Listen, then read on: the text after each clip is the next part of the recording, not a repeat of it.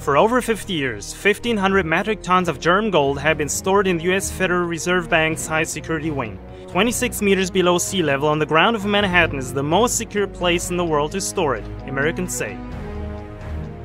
But in the past few years, voices have been raised in Germany demanding that the German gold reserves be brought back to German soil, just as the French did in the 70s with their own gold reserves. France let their gold be picked up in New York by warships. The large German gold treasury has an approximate worth of 70 billion US dollars and would be a secure foundation for backing a new currency in the event of a euro collapse.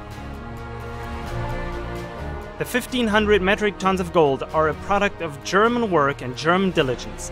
They come from the post-war era when Germany generated a large surplus in foreign trade during the so-called economic boom. But now the Fed refuses to return Germany's property. After years of tug-of-war, in 2012 the Fed finally consented to handing out at least 300 tons by the year 2020. For 2013, the plan was to return 50 tons of gold to Germany. As a matter of fact, only 37 tons came back. 32 of those tons stemmed from Paris, and merely 5 tons actually came from the Fed. On top of this, the 5 tons were not even bars from the original German treasury. They were newly cast bars with a 2013 impression.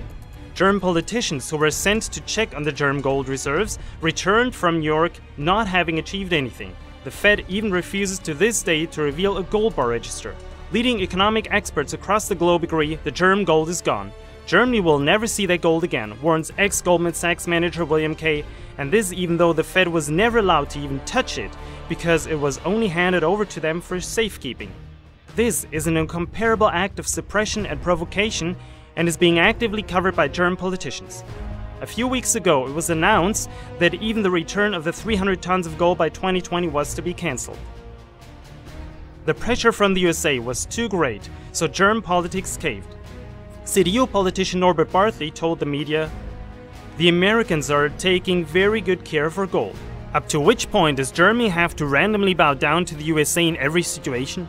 When, instead of backstabbing politicians, will men and women stand up who will bravely defend Germany's interests? Are an entire nation's profits from hard work allowed to be thrown to greedy bankers and finance moguls as fodder? As long as even US politicians such as Congressman Ron Paul categorically doubt whether gold reserves belonging to other countries but which are stored in the US even physically exist, Germany has every right at the very least demand to check up on their own reserves." A sovereign state has to be able to do this, otherwise he's not sovereign. Please share this video to make the German gold scandal public to the global community. Thank you.